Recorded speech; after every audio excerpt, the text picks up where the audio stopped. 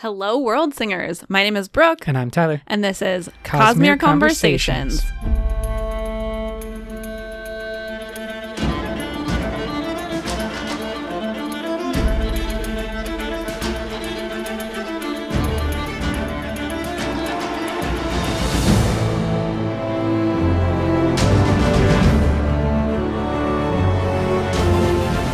Hello, all you lovely people out there.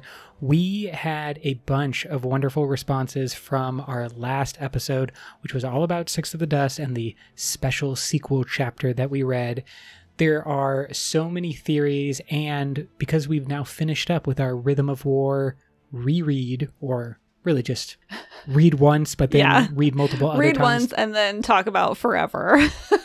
Because we finished up with that part of the podcast, now it's back to the old bread and butter, which is crazy theories. And the Six of the Dust was like a great jumping off point for multiple crazy theories. That one deals with the future and the far future of the Cosmere. But today we're going to go into the past and the future. And the future. Exactly. What is time? This is a question that we will answer / ask mostly in the course of this podcast episode. There's my thesis. Going back to the future. It's going to be wonderful. This is also a very special episode because we have a special guest, someone who has been mentioned on the podcast a couple of times, a nerd extraordinaire, someone who has put together a spreadsheet that I am proud of. And this is my little brother, Aaron. Welcome to the podcast, Aaron. Thanks, guys. It's that's a very apt description. We wanted to have Aaron on because he pitched, as a listener of the pod, as everyone is. You can follow us on Reddit and all the social medias, find us on the Facebook and whatnot. But as a longtime listener of the podcast, Aaron saw a weakness in our repertoire where we had mentioned or talked about a very important part of the Cosmere, and specifically the Stormlight Archive, but we didn't have a single episode that really looked at and explored in depth the Death Rattles. Yeah, I've seen multiple people on the internet, especially recently for some reason, throwing out a bunch of theories kind of grounded in the Death Rattles, and Aaron is both incredibly nerdy and incredibly smart. You would think that he had a copper mind because he just can store a ridiculous amount of information in his brain. And so he has put together this lovely spreadsheet kind of breaking down all of the Death Rattles and speculating on what they might mean for the future of the Cosmere. And so we are going to first invite Aaron to share what he believes is kind of like an in-game theory, or at least one in-game theory from the evidence that he gathered in all of these Death Rattles. And then we're going to go through talking about Aaron's theory, as well as some of the other theories that fans have thrown out or that Brandon has softly confirmed that all swirl and are connected to the Death Rattles. So Aaron, with that introduction, tell us what you think is kind of a in-game theory for at least Stormlight Archive 5, or are you talking about in-game all the way out to 10? No, so I'm talking about just up to 5. I definitely don't have enough information to be in any way confident on speculating that far out. But at least for 5, I feel like we have a lot of information and we can really dial in on the themes of the book and the themes of the characters that we're looking at, and using some Death Rattles, some of which Brooke pointed out to me and the pod pointed out to me, which just kind of building off of those. And one of the things that I noticed as being really important to what's going on is that after Rhys makes the deal with Dalinar, he storms over to Taravangian, which is like the god version of like coming home and getting angry at your spouse because something bad happened at work. And gets super pissed at him because he says he's trapped in a deal he doesn't want to be in. Mm-hmm. And the thing is, the number one, the only thing that matters to Odium at this point is getting out, is getting away from Roshar and just being free, being able to leave. Because at least it's implied that the power he holds wants out. And that's why it's destroying him. It's one of several reasons that could be the case, but that seems to be one of them. So because of that, if Odium wins, if he wins the duel and kills Dalinar, he's still trapped on Roshar. He still doesn't get to leave based on the agreement that they've made. Yeah. And if he loses, of course, he doesn't get to leave. So actually winning or losing the duel doesn't matter that much to Odium in the long run. Mm-hmm. What's important for him to do is make Dalinar break the agreement that they've made. Because as Dalinar is the acting, part of honor, we've already had indications that if Dalinar breaks his word or breaks a deal like that, it'll cause... Basically, if Odium breaks their deal, right, it would make him weak enough that cultivation could kill him. Yes. So if Dalinar breaks their deal, what would happen to Dalinar, right?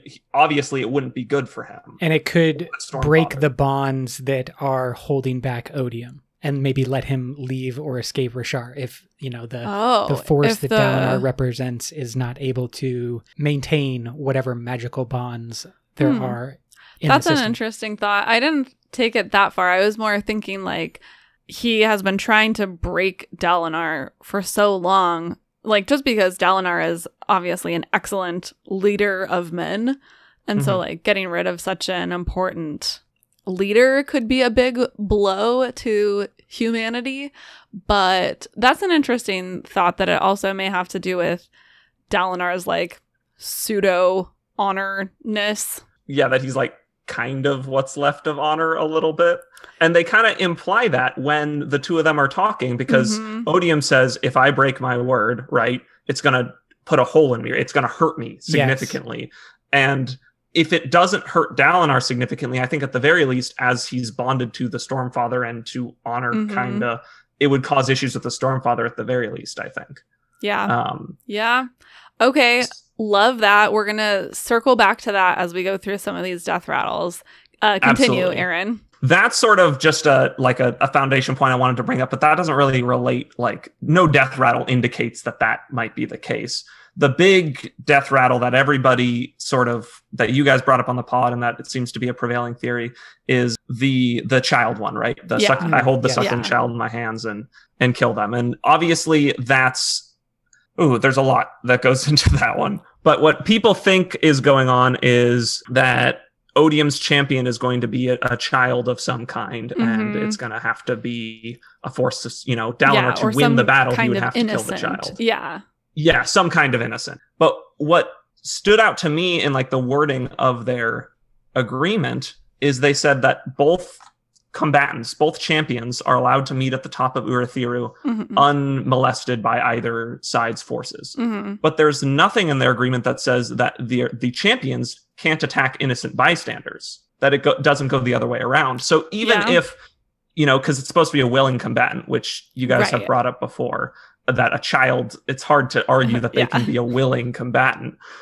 But even if they're not, he could have his champion grab a hostage. If Dalinar's nephew is there watching, he could, or if for whatever reason Kaladin's brother is there for whatever freaking reason, if his mom brings him to a death match, I don't know why she'd do that, but my point is I think that's a really good point that I hadn't thought of, that there could be bystanders or like other shenanigans at play. Yeah, that somehow they're going to force Dalinar into a situation where, in order to keep his like honor and like the way that he sees the world, he's not going to be able to let an innocent person die, and that because he refuses to fight after having already been declared as a champion, the battle is to the death. So if Dalinar refuses or backs out, that's going to break I'm not sure if that's going to break it or if that just results in him forfeiting.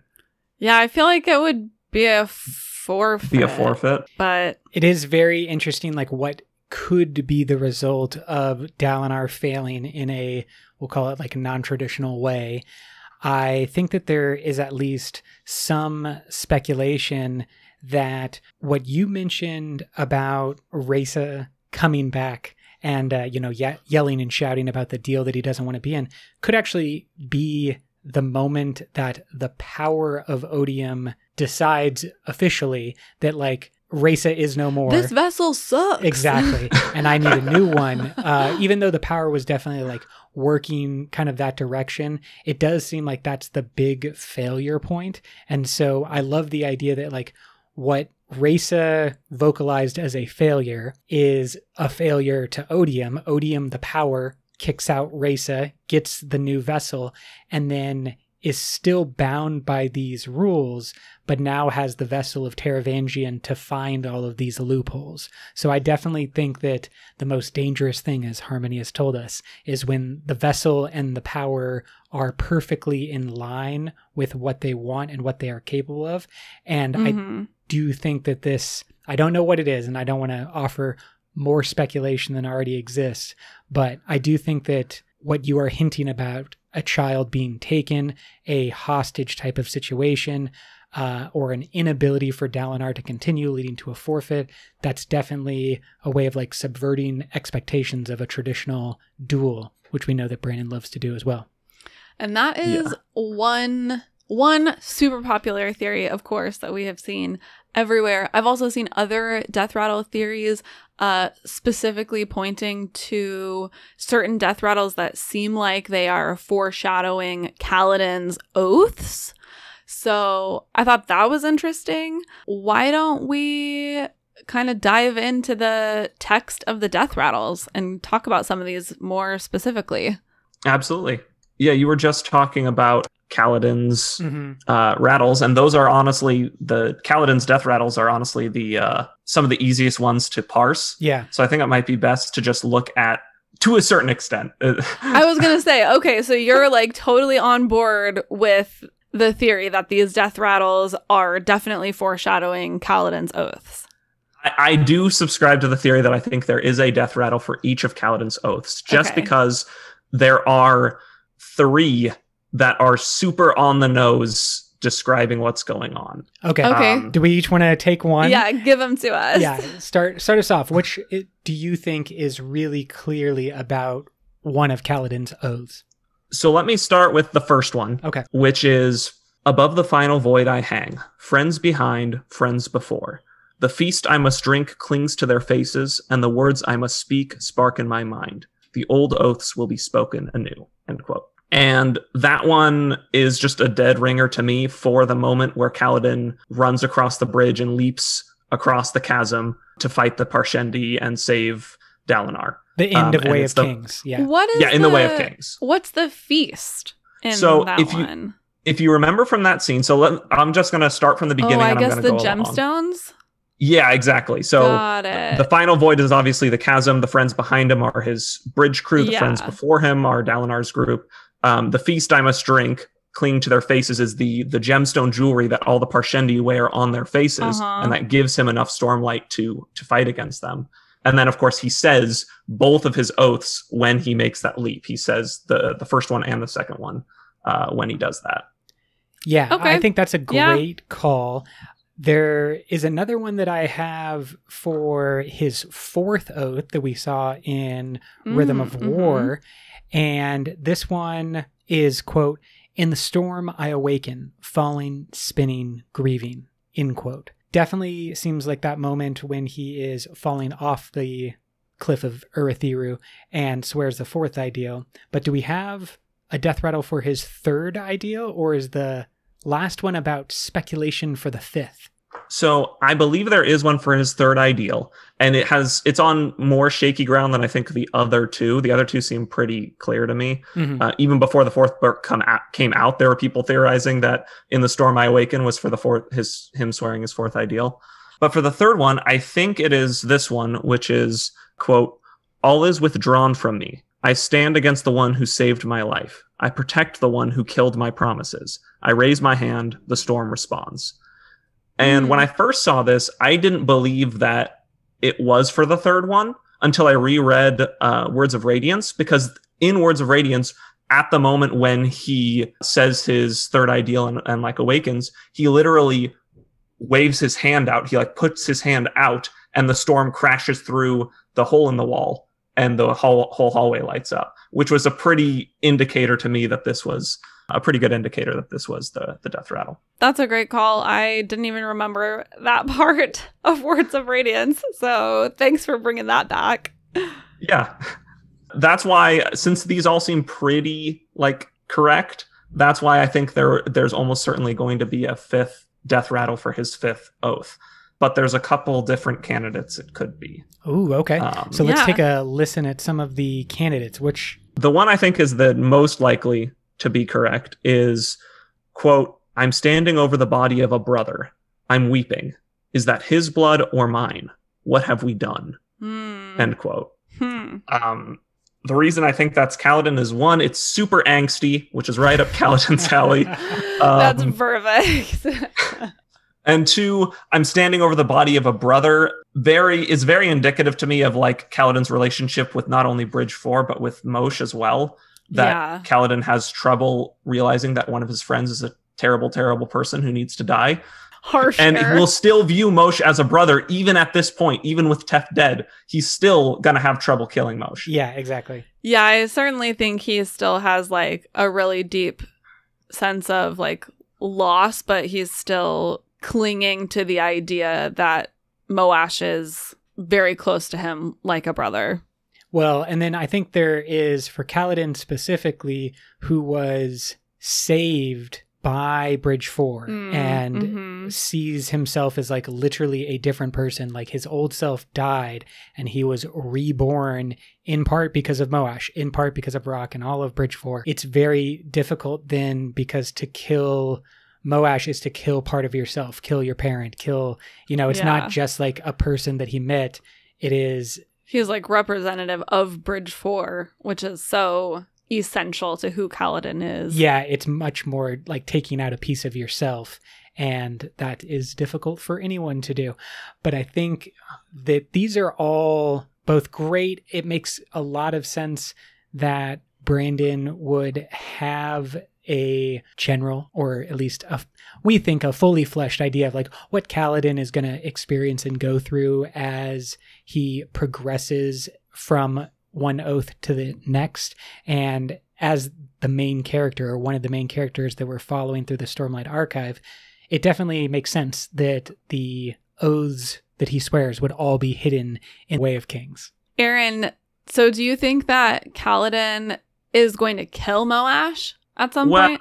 I don't know. I think they're definitely going to have a confrontation. I think that's just been built up at this point. As for if he's going to kill him, it's so unclear, especially going off of this death rattle. I mean, this one could even be from Moshe's perspective if we think about it, because standing over Kaladin. It seems to me like someone waking up, right, and like realizing what they've done after they've done it, which could be just, the fugue of battle, but it could also be that Moshe, after he kills Kaladin, like snaps through Odium's control and realizes, what have I done?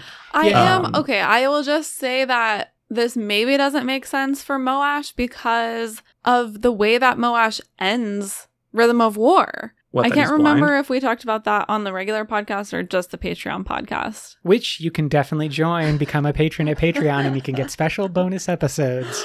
But we talked about the way that Moash ends the book and just this like really strange sequence of events where he is fleeing from the tower as Navani bonds the sibling, and it seems like he maybe like falls and hits his spine or something, and he becomes paralyzed and he's blind, and the fused come and like take him to recuperate.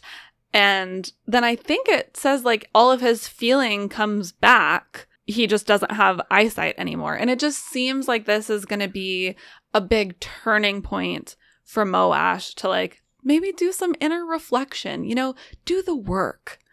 Well, and so I think if book 5 was going to be Kaladin and Moash just like still fighting, I don't know. I would like to see some growth from Moash. Maybe that's not in the cards, but I'm optimistic. Well, here's an idea. And what I think happens in that scene is it's when he's fleeing and the tower light, like the wave of tower light is like chasing him. Yes. That's when he starts feeling and he starts realizing like, oh God, I killed Teft and all that kind of stuff. But when he gets past it, I think it subsides. Like once he gets out of range of it, it goes away because he stops panicking. In that scene, he's like initially panicking because he's like, Odium, you promised that this wouldn't happen and I wouldn't have to feel. Yeah. But once he gets out of range of the tower, I think Odium's control resumes and he I don't think he gets out of range though. Like the light catches up with him, which is why he falls out of the sky, because the tower's defenses have been turned onto the fused again instead of onto the Knight's Radiant. So as he's flying away, the defenses catch up with him, which is why he falls out of the sky and breaks which is his also back. crazy because doesn't he still use Stormlight, but it stopped him from being able to fly? Yeah, it's definitely a question mark of like... Although, is the tower running on Stormlight or is it now running on Warlight? It would have to be Tower Light, right? Not any of the others, at least to power the full tower itself. I feel like all the others would just be very inefficient forms of energy, like, putting regular gasoline in a diesel. I'm trying to remember what song they sing at the end. It is Tower Light that reawakens the tower, I'm pretty sure. But I don't think, regardless of whether it's Tower Light or not, it still shouldn't lock down Stormlight if Kaladin and everybody else is still able to use Stormlight. But it works against Moshe for some reason. That's a good point. Because I guess it reads that he's feel that he's just subsumed with odium. Well, and then if we think about how Ruin had control over all of the Koloss and sometimes other characters as well. Remember, he had that bit of metal that was somewhere in their body, and then that allowed Ruin in. What if Odium has a similar type of loophole where the Parshendi and some of the creatures on Rashar have the obvious, the gem heart? What if Moash was imbued with a gem heart or something that then allows Odium's control to... That's why he's being worked on. I think that's way too far out on a limb. Same. Just jumping right off over the cliff over Urithiru. Okay, let's get to some of these other death rattles, though. Aaron, were there any other ones that you thought maybe were oaths? Were oaths? There's a couple that could be. There's less of a case for them. There's one that I think is possible, but I honestly don't really know what to do with this one. And I think you're gonna big disagree with me on this one. Okay. This is the quote, "He must pick it up, the fallen title, the tower, the crown, and the spear." Initially, I got super excited when I saw this one, and I remember I texted you and I was like, think of all the things this could mean. And you were like, this just applies to when Kaladin saves Dalinar at the tower. It all checks out. And you've even talked about that on the podcast before, and I was like, oh, I guess that makes sense. But why I've kind of backed off that definition for this death rattle is because Kaladin has had one death rattle per oath for each of his oaths. I think that's... Well, except for the first two, right? The first two Yes, his first two, I guess, are combined. So I guess if you say that this should apply to his first oath, and the other one should apply to his second oath, you could make that argument. Yeah. But it seems odd to me that Brandon would use two of his death rattles just to do the same thing twice, I guess. Yeah. Maybe it's in the first book, so maybe he was just focusing harder on the first book. But I think this could have implications going forward. I still think that this could apply to the whole Son of Tanavast argument in some way. What I think is interesting and can't be a coincidence about this death rattle is the fact that the Kolind family stylizes their family glyphs into the tower and the crown. True. And so then I was thinking maybe this is foreshadowing Kaladin becoming part of the Kolind family or taking over for Dalinar or something, and then he adds the Kaladin spear to the glyph family. I don't know. Well, that's actually at least somewhat interesting, because clearly we would say Kaladin is represented by the spear. Yeah. And if Dalinar goes down in a blaze of the final dual glory, both Adolin and Renarin would have to be out of the picture for Kaladin to have any type of setup. But Renarin and Adolin don't have children or any established line at this point. Yeah. So also, go ahead. Navani would have to be out of the picture as well, I think. Oh, yeah. Yeah, because they can definitely have queens take over. It's just a lot of things would have to go very, very wrong for Kaladin to ever be the next Kolind. Yeah, but I do think that the idea of maybe there's a secret love child daughter that Kaladin can marry. The idea of the tower, the crown, then guarded by the spear, and adopting Kaladin into the family makes a little bit more sense than him leading the family or like being the namesake of the family. Yeah. It would be a concept of like incorporating the spear into the tower and the crown. I think the key to understanding this death rattle is what the fallen title is. Yes. If we knew that, this would be super easy to figure out what it meant, but we don't know that. It could be all sorts of things. It could be honor. It could be the Colin house. It could be Stormblessed or radiant, just like the most simple.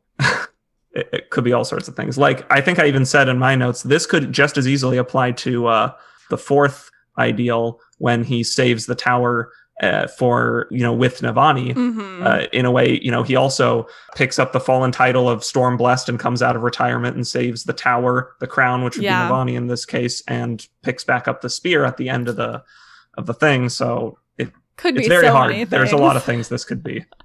Could I reference one that just like I don't understand as well? Yeah. But I think is a perfect example of how a very simple death rattle can then spiral out into a bunch of different theories and people talking about stuff. Let's do it. This death rattle is, quote, 10 people with sharp blades alight standing before a wall of black and white and red. End quote. Ooh, I like this one.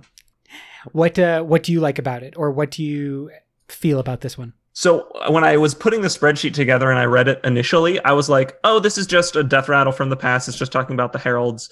Let me file it away. And then I went through the death rattles again and I went, there's no death rattle that we can concretely place as taking place in the past before the books have started. There are some that that hint at it. Yeah. But there's none where you're like, okay, this absolutely took place before the book started. And so I was thinking about this one with a new lens. What if this is foretelling the future rather than the past? Mm-hmm. In which case there's a couple things it could point at. The first thing that comes to mind to me is the Battle of Thalen Fields, where during that... Are there exactly 10 shard bearers in that situation? Yes, there are exactly 10 shard bearers, and Dalinar, when he's uniting the realms, feels like there should be exactly 10, and he only sees 9, and he's like, where's the other one? And the Stormfather's like, don't worry about it, dude, we have bigger problems. But we, of course, know the other one is Venli. But that could be a situation where 10 people with shard blades alight stood against an army of Parshendi. Okay. Right? I really like that. Although it really would only be 9 because Venli didn't have a shard. She wasn't really standing against them. Yeah, and some of them didn't have shard blades too, so... Or, no, maybe it's Renarin? What do you mean? He would have had to be counted. Renarin is hidden from, Odium's sight, so maybe he would be hidden from being able to see him as a shard bearer as well because he's bonded to a weird spren. But Dalinar counts him in the count because he's a Truth Watcher. He's the representative of the Truth Watchers. I like that concept, and it always is good to remember that Renarin can't be seen by future sight, and perhaps all he just makes everything go a little haywire. It's a very cool ability. I don't know if I would call it an ability as much as it's a gift. It's not really something he uses or does. It just is Renarin. Well, yeah, it's not a skill that he has. Yeah, exactly. It's just a condition. That just seems to be Renarin's lot in life. Every time he gets something cool, it's no, it's not a ability you get. It's just a condition. It can never be simple. Now. Yeah. This just happens now. Even his future telling, he doesn't get to control. It just happens to him. Anyway, the other thing that I think this death rattle could apply to is foretelling a future oath pact rather than a past oath pact. We've speculated a little bit about that concept of a future oath pact. I just really don't want to believe that there is going to be a future oath pact. When you started talking about it, you actually made me think your objections that it's not likely actually made me think it's more likely because you were why? Well, let me explain. Because you were why is Dalinar so obsessed with the oath pact when the last oath pact didn't work at all? Yeah. And I was there's some argument to be made. It's a tool in his arsenal, and as a soldier, he wants to make sure he has every tool available. He knows that this worked in the past for at least some period of time, yada yada. But when you made me think about it, I was it's kind of a stretch to have him really look into this if it wasn't going to come into play later on in the story. And that's what really made me think Yeah. the reason Dalinar cares about it is because he's going to have to use it at some point. Well, maybe Dalinar will die in the Contest of Champions. Then there will be Just so there can be no stupid oath oath back. I do think that at least that far future of the Cosmere that we talked about, we can't get too far ahead of the idea that like there are shard bearers in the future, or excuse me, not shard bearers. There are Spren bonded individuals in the future from Rashar. We don't even know that, though. I don't think we can say that with certainty because of the democratization of magic and technology. Ooh, that's a great point. Might happen. I completely retract. Yeah, that shard bearer we see in Six of the Dusk could be literally anything. I just mean to say that the utter destruction route of Rashar, or the like complete annihilation of the planet, is what a lot of these death rattles point to, and we're going to talk about in just a second. And I am preemptively saying, I don't think that's going to happen. I think Rashar is going to be all right, and it's not going to be all bad for Dalinar and the team after Stormlight 5. This might just be me trying to protect myself from loss. Since you've given away the end of the story before we even started it, why don't we go back to the beginning of this theory? Yeah, let's Tarantino this situation. Yeah. Perfect. There was your flashback at the beginning. Because so many of these death rattles are looking at the almost like apocalyptic future or possible future for Rashar. And so I want to start with this one quote. I have seen the end. I have heard it named. The night of sorrows, the true desolation, the Everstorm, end quote. And there's been a lot of speculation about this one online, specifically pointing out that the true desolation and the Everstorm are different things. You know, the Everstorm is very definitively a specific storm that is happening. And the true desolation is the return of all of the fused, etc. And so the Night of Sorrows seems like it should also be a completely separate thing. Like, these are not synonyms for the same event, but actually 3 different events happening. And so since we've seen the 2, what is the Night of Sorrows going to be? I don't particularly subscribe to this theory. No. Even in the way that this is punctuated, it's implied that the Night of Sorrows and the True Desolation are descriptions of the Everstorm. They're different names for it. But if we ignore that, because that's really shaky, and I'd be the first to admit that, the Everstorm is the reason that this is a true desolation, as in this is a desolation that you cannot escape from. Because Odium says, even if I'm bound and I'm sent away, they can still come back because the Everstorm's permanent now. You can't get rid of it. So I see the Everstorm as being the true desolation, which makes it hard to argue that there's a separate definition for the Night of Sorrows. And it's not something that seems to have been brought up much at all going forward. It's just that a desolation is a period of time, right? Like, that's multiple years, sometimes multiple centuries. It's a period of time, not a single night. So, True. You know, I don't think you can say that they're the same thing.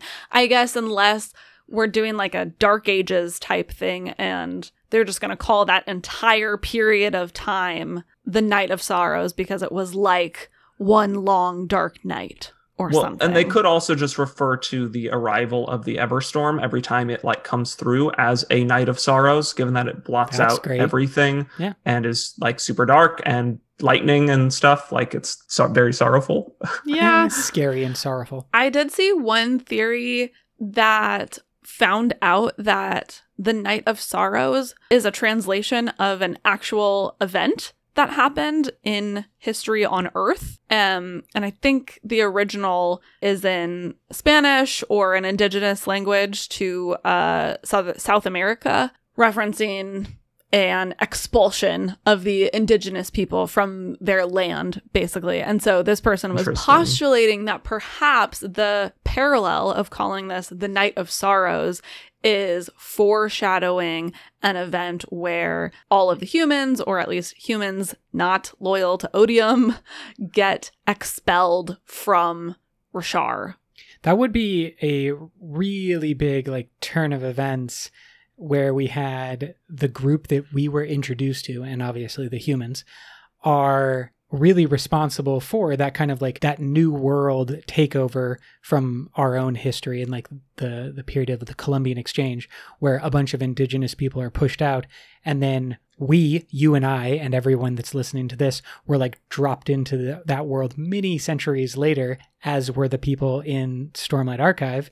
And then what if they live through the reversal about like when they are now on the receiving end of all of that atrociousness and horrors, and it becomes a refugee story of the humans. Right, and then they're like traveling across the Cosmere or something. Pushed out across the Cosmere. And then that makes me think of, obviously, Yim the tailor, or the shoemakers. The fourth land. Yeah, thing about traveling through the lands, and like we already know they came from Ashen to Rashar, and then if they get kicked out of Rashar, they have to go somewhere else. I have another apocalyptic death rattle, we'll call it. Okay.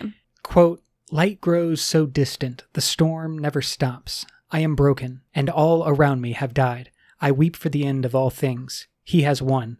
Oh, he has beaten us." End quote. Definitely, to me, it seems like a scary possibility of if Odium wins or after Odium has won, but the storm never stopping can obviously be metaphorical and could just be like, the storm's going to go on forever because we lost. Or, and I think this is part of the apocalypse. Since we have huge storms on Rashar, I'm going to say it's literal. But those storms do stop occasionally. It is not a... Well, they don't stop. They just cycle. That's true. They circle the planet. It's always raining somewhere. Don't they come from the east, though, as like, isn't there a source, or have we really not explored We've only enough? seen this from the perspective of the Alethi. So yes, it always approaches from that direction, but it just circles the planet. In theory, we know the Everstorm does, but circle the planet. But the whenever high storm, someone starts their journey with the Stormfather, it always starts with passing over Roshar. They never see any other part of the world other than Roshar. You mean Alethkar? Yes. Yeah. Then Alethkar. Yeah, I think you're right. The high storms might still have an origin point, but the Everstorm circles around. Yeah. But to go back to the death rattles, there's a bunch of different death rattles that reference endless rain. Yeah. Being really cold and like the land freezing. There's one about like the ground crumbling. Let's go to some of these just so we can like hit them all in a row and they're all kind of on the same theme. Go ahead, Aaron. So this one, quote, "The day was ours, but they took it. Stormfather, you cannot have it. The day is ours. They come rasping and the lights fail. Oh, Stormfather." This is one referencing the lights failing and everything going dark. Mm-hmm. Did you want to take another one, Brooke? Quote, "The darkness becomes a palace. Let it rule. Let it rule." End quote. That one's cool. This one, quote, "I'm cold. Mother, I'm cold. Mother, why can I still hear the rain? Will it stop?" Oh, yeah, that's a good one. And to me, that one is both interesting, but this concept of like, why can I still hear the rain? Will it stop? Is reminiscent of how Kaladin feels about the weeping and just like that forever rain for 2 weeks or something. And maybe brings up a concept of like the storms not being as destructive or violent, but just like the whole planet being in a way different climate, or just like an always weeping. Even between the storms, there's a weeping and it's just like always raining. Yeah, well, some people have speculated that the Night of Sorrows is going to be some kind of event that causes like the high storms to stop completely and keeps them in a perpetual state of the weeping. And so they would be deprived of stormlight because the high storms would not be coming. Ooh, I actually had a theory about that. Ooh, okay, tell us. Because with the creation of anti-stormlight and anti-voidlight, we've seen that Spren can now be killed, like, for good. Mm-hmm. And the Stormfather is not only a Spren, he's also bonded to the guy who's going to be fighting in a battle to the death. So if there was ever an opportunity to use Dalinar to kill the Stormfather, it would be during that battle. That's a great point. Probably cause more chaos than just the death of Dalinar as a human, because we know that the entirety of at least large portions of Rashar are actually reliant on the high storms for like the delivery of creme, the way that their crops all work. Like every part of their society is built on these high storms. It always seems like a bad thing because it's like, you know, they go hide in their cubby holes, but it's if the high storms stopped because of the death, not of Dalinar, they don't have electricity. Yeah, exactly. And so it's just like very quickly you would be in a dark age or just unable to live as a fully functional society that could set them back for decades or hundreds of years, which is really scary to think about. I have one more death rattle that I want to read, and then I'm going to give you a completely crazy theory. Oh, perfect. We love the crazy theories. About the end times on Rashar. Okay. Quote, "They break the land itself. They want it, but in their rage they will destroy it. Like the jealous man burns his rich things rather than let them be taken by his enemies. They come." End quote.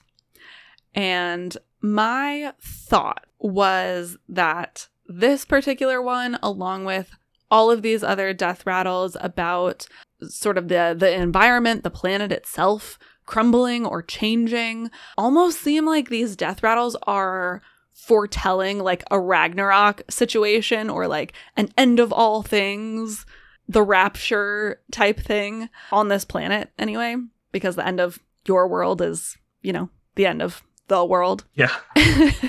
And so I thought, what if like Dalinar actually wins and then, you know, Odium promised he like wouldn't harm Rashar itself, but if he took a shot at the moons or the sun in that system, it would have the same effect of like destroying life on Rashar, but he would still technically be within the bounds of his agreement. That would be the worst move ever.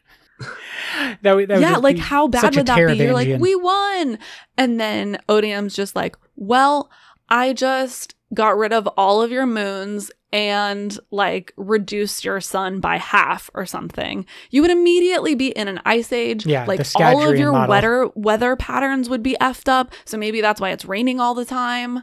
So that's my crazy theory. Dalinar wins, but Odium throws a hissy fit and blows up the galaxy because he's like cosmic hissy fit.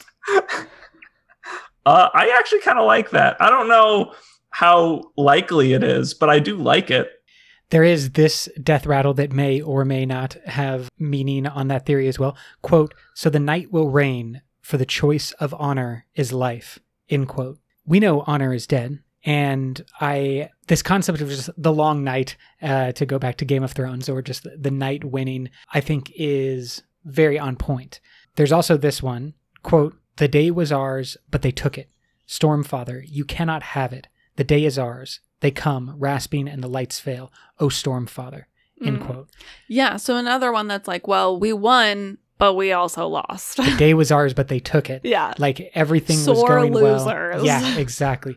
Now, I think that the caveat that we mentioned earlier about maybe having like some type of innocent or, you know, another role reversal, but I could see it go both ways. Either they like preemptively dishonor the deal, or after the duel is won by the good guys, the bad guys are going to do whatever they can to ruin the situation. That's entirely possible. A couple things that's important to sort of establish here is, one, all of these are coming from Molak, right? Who is definitely not the most objective source of information. So I think a lot of these that like foretell a ominous ending where everyone is sad and Odium wins, I think he's showing not only what Odium wants other people to see, but kind of what Odium wants to see themselves. Like, this is the end that Odium sees when they use fortune and look at what's going to be. This is the end that they want. Yeah. But it's not necessarily the end that we'll get. I think that's actually a really good point, that one, we have no way of discerning whether or not Moalak is exempt from Odium's corruption of any type of future sight, right? Like, Odium could be completely controlling all of these death rattles and they could not be true at all. And then my thought on this tangent was that we have no way of discerning whether or not Moloch would perceive time in a straight line because time doesn't have to be a straight line. And so some of these, like you mentioned at the very beginning, like some of them kind of seem like maybe they're actually talking about the past, or the person who's giving the death rattle is seeing through the eyes of a past human to a future or something. You know, it doesn't seem to be really clear cut in terms of timeline. Well, I'm glad you brought that up, because one thing that is really fascinating to me when looking through all these death rattles is trying to figure out who's actually saying what's being said. Because some of this stuff, like there's one that is, the meaning of it is pretty like commonly understood, but whoever's talking about it is super interesting to me. They come from the pit, 2 dead men, a heart in their hands, and I know that I have seen true glory. And so this one, basically everyone speculated, is Kaladin and Shallan emerging from the chasms and words of radiance. It's pretty obvious because they're 2 people who are presumed dead, and they come back out. They have the gem heart, and there's even a glory spren in the scene where Dalinar meets them.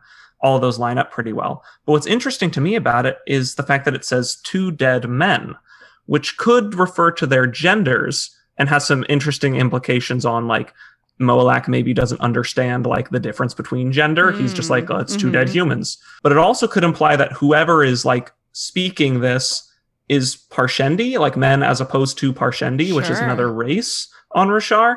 But no one at that scene was Parshendi. The person who's, like, dying and says it isn't Parshendi. So it's very interesting. That phrasing is very interesting to me.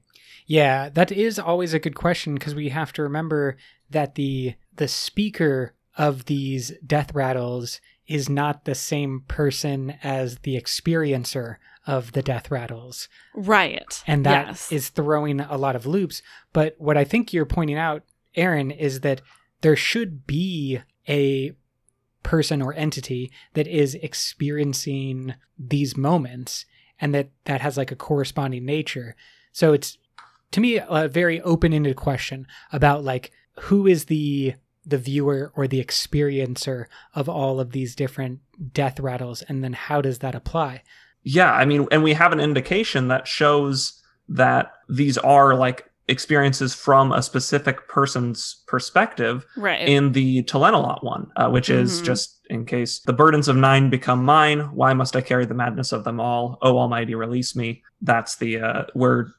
99.9% sure that's Telenolot. Yeah. And unless so it's from another oath pact in the future and it's someone else. Yeah. And the same thing happens. Repeat the cycle. Anyway, I was just thinking some of these could be referring to past events. We have no way of knowing that Moalak has any kind of linear sense of time, and that sort of like, we've been watching Foundation, which is really good. And there's this thing called psychohistory in Foundation, which is basically being able to predict what will happen in the future because of what has happened in the past. And so maybe that's why some of these seem like they're talking about past events. Maybe they are talking about past events, but maybe that's because they have something to say about the future. Well, and to me, there's a whole bunch of questions, because we know that the death rattles were, like, hunted and collected by Taravangian because he wanted assistance. To supplement the diagram. Yeah, assistance to correct or supplement the diagram. And the problem being, or at least what I see as the problem, is that the death rattles and the diagram don't necessarily come from the same place or source. My understanding is that the death rattles are far more connected to the spiritual realm and future sight, where, as we have previously discussed, Taravangian's diagram is basically done by intelligence and maybe some assistance from the stones, or basically, like you said with psychohistory, having a very clear record of the past, allowing you to make very accurate predictions about the future. But you're not actually seeing the future, but the death rattles seemingly are actually seeing these events. Yeah. And so that is, to me, always stuck out as a different kind of between the two. But then Taravangian is going off looking for these, spiritual guidance, basically, from the Death Rattles. And I find that to be like a counterpoint to his diagram. And so maybe that's actually a flaw in the process. As Hoyd warns us, I'm always very worried about any people who say that they can predict the future. And that's definitely what these Death Rattles seem to be doing in general. So how much credit do we give to them? Speaking of Hoyd, Ooh. There is a Death Rattle that mentions a Black Piper. Ooh, yes. Which, I feel like has to be Hoyd. But Aaron, you made a note that it wasn't Hoyd. Is that a word of Brandon? Yeah, so let me step in. That is 100% a word of Brandon. Someone asked him if that referred to Hoyd, and Brandon actually answered and said, no, it does not refer to Hoyd. Darn. There are a couple things that Brandon... could be a Black Piper? Come on. That one flummoxes me completely. I have no idea what that one's even talking about. Why don't we get that one on the mic? Yeah. Here is that one. Quote, "He watches, the Black Piper in the night. He holds us in his palm, playing a tune that no man can hear." End quote. Clearly throwing out, playing a tune, a watcher in the night, kind of bigger than the circumstances. Hoyd wears all black. He has a freaking flute. But Brandon says no. There is another Black Piper out there who is holding everyone in his palm. Yeah, the only other person we've seen with a pipe is the pipe that is Kaladin, who got given the pipe by Hoyd. And I don't, just a shot in the dark here, I don't think it's Kaladin. Probably not. A couple other things that Brandon has said about Death Rattles is one, somebody asked him if all the Death Rattles would be seen throughout the story. But as we know, the story's actually changed significantly even since he wrote the first thing. And which is why I think that the Death Rattles we see in later novels have more weight to them than the Death Rattles that we see in book one. So for instance, the Choice of Honor is Life one that we read earlier, that one is actually from book 2, I believe. So that is interesting to me because it's likely he had more of the story plotted out by the time he got to the second book than the first one. So Brandon can be more accurate with his future predictions. Yeah. But he did say that not every Death Rattle is going to be seen, and the ones that aren't seen will be assumed to have happened off screen. So it's possible this Black Piper one will just never be referenced again and it'll just go off into the ether. Go off into the sunset. Yeah, because there is another one that I at least found interesting because it was revealed to me in the most interesting way. We had started learning about the Death Rattles, learning that Taravangian was, doing his thing. But then we get the death of a character in Bridge 4, Maps, who dies and has a death rattle, or seemingly has a death rattle. So it wasn't like one of the purposefully collected one. It's just something it's not we an saw epigraph. in world. Yeah. And so when Maps dies, he says, quote, "And all the world was shattered. The rocks trembled with their steps and the stones reached towards the heavens. We die, end quote." See Ragnarok. Definitely throwing out the apocalyptic vibes. I also think that the question of, is this an event that happened in the past? Is it one that is going to happen in the future? Or like Aaron was just mentioning, is it something that's happened off screen or will happen off screen? Aaron, hit us with another one. Okay, so let's look at this one. Quote, "The love of men is a frigid thing, a mountain stream only 3 steps from the ice. We are his. O Stormfather, we are his. It is but 1,000 days, and the Everstorm comes." So there's a couple things that are really cool about this one to me. Yeah, this is a really good one. One, 3 steps from the ice. He's referencing, a mountain stream and ice, which is, you don't actually see a lot of ice in Roshar, because Roshar is actually, I guess it's in the southern hemisphere, so the further south the further north you get, the colder it gets, which is why the Frostlands are in the north, I think. I could be wrong. Yeah, about I think that. that's right. When you try and think of what characters from which land are even gonna be familiar with ice or understand how that works in the context of their environment, it would be Thalen, South Shin, and the Horn Eaters. That would be it. If you try and think about who's my talking thought is in that this. it's the Horn Eaters, because they're talking about mountains and ice, and it just seemed like Horn Eater to me. But in the next sentence, they swear by the Stormfather, which makes no sense for the Horn Eaters to do because their whole worship system is completely different. That's true. And then the other thing that is really special about this one to me is it specifically states a time. This is the only death rattle that we can actually place in a timeline, which is crazy. And the timeline's incorrect. What do you mean? Given what we know about the Rasharan calendar, because we know the Rasharan calendar and like can completely plot out everything, which is why there is an amazing interactive map of Rashar online that some awesome fans have made, where you can pick any day in time on the Rasharan calendar and they have plotted any events that either happen or have been referenced. So we know the Rasharan calendar and we know when this death rattle was given.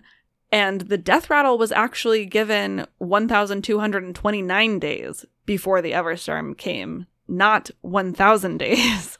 So the thought is that the speaker of the death rattle is channeling someone who predicted the Everstorm exactly 229 days before the death rattle was given, and that person is Renarin. After the death rattle was given, 229 days. If it was 1,229 days. Sorry. Yeah. Wow. But so that is super interesting. You're saying the death rattle was, for ease, 1,200 days before the Everstorm, but it is quoting something from 1,000 days. Yes. And that person who is capable of foreseeing the Everstorm could have been Renarin. So it's like a death rattle through the eyes of Renarin, who is seeing the future because he's a truth watcher. Wow. That is quite a few little loops that Brandon worked in. Yeah, and I think that's like just a great example of how complex and like time weird these death rattles can be, which is what I was like trying to explain earlier, but probably did a really bad job of. But like Jeremy Bear Me is basically all you need to know. That's crazy because to me, I kind of thought more along the lines of 1,000 days is when things get a little loopy from prediction land. Like it's too far out in the future to predict. And so like it gets, it got delayed by 200 days for some reason in that span. Just too many different things happen. But I like this concept that it is seen through the eyes of someone who is then seeing the future from 1,000 days out. And I think also just the concept that these death rattles are maybe not seeing that far into the future. You know, like in this case, this person would only be seeing 200 days into the future. And I feel like when I read them, I am feeling like they are, years ahead that we're really like seeing. When I think of the future, it's like a long way away. Or the long past. Right. Yeah. And it's like, this really could be just like tomorrow. Which would make sense from my perspective and understanding of the three realms and the way that Cosmere works on just like a structural level. If there is some spiritual realm explanation for the death rattles, it would just be like exposure to the spiritual realm while you are dying for whatever reason. That's kind of what the description of Moalak is, which is basically like he comes into the equation at the moment when your soul is like somewhat exposed to the spiritual realm and sort of helps channel a bit of that through you. But the thing that you would be exposed to is just your immediate surroundings. And so like the immediacy of I don't think we can say that about the spiritual This realm. is my speculation. Okay. To basically support what you were saying though about all of these being of events that are pretty close to you, is like if you got dropped into the spiritual realm, you would just look around. Not that you can do this, but you would just look around and maybe see, oh, there's like what's happening 200 days in the future. But you don't actually have the capability of seeing far into the future or far into the past in the same way that like we cannot see outside of the 14 billion year light sphere that makes up our universe, but that's only because light hasn't had enough time to travel. That may be too deep for this podcast. That's pretty deep. Excellent. That's crazy. Aaron, did you have I'm here for that. Anything else to say about the timeline and stuff on that one? I think you guys, I think you covered it pretty well, Brooke. I guess the only thing I would say is I'm not sure that this is Renarin, just because the language to me actually does seem more like something the Horn Eaters would do because of the way it's written, right? It's almost poetic the way that this is written. But then they talk about the Stormfather. Maybe it's translated from Horn Eater talk, so they have a word for the Stormfather that's just a different word, but since everything's translated, whoever's speaking this is probably speaking it in Alethi, and then it's translated again to English. It's just, things get kind of crazy at that point. There was one last one that I wanted to talk about. Okay. Which I don't actually want to talk about the content of the Death Rattle, but I want to talk about who said it. Okay. And it is a lot of people probably remember this one. It stuck out to me when I read it. Quote, "I wish to sleep. I know now why you do what you do, and I hate you for it.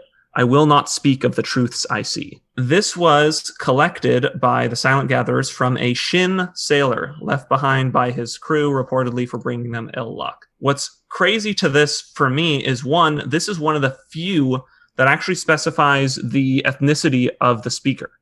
Some of them will specify that they're dark-eyed or light-eyed, but I don't think any of the other ones specify the ethnicity of the speaker aside from this one. And this is also the only death rattle where the person seems entirely conscious of what's currently going on. And not only that, is able to refuse to speak of the visions that they're seeing. They're so in control of themselves, or they have some other special quality that they're able to basically say, no, like, screw you guys. I think that's a great point. This one does stand out as the only one where the speaker, for some reason, isn't compelled to speak what they are seeing. Yeah, he's actually not rattling, or they are not rattling off at the end of their life. It's a death silence, not a death rattle. Yeah, it's just a chosen word. It's like the person who plans their last words right before going out is just like, no, I see what you're trying to do, and I don't like you. Goodbye.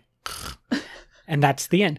I find it super interesting that maybe the Shin have an awareness of either Moalak and the forces that are doing this, but maybe even like why these death rattles exist or what is trying to be used.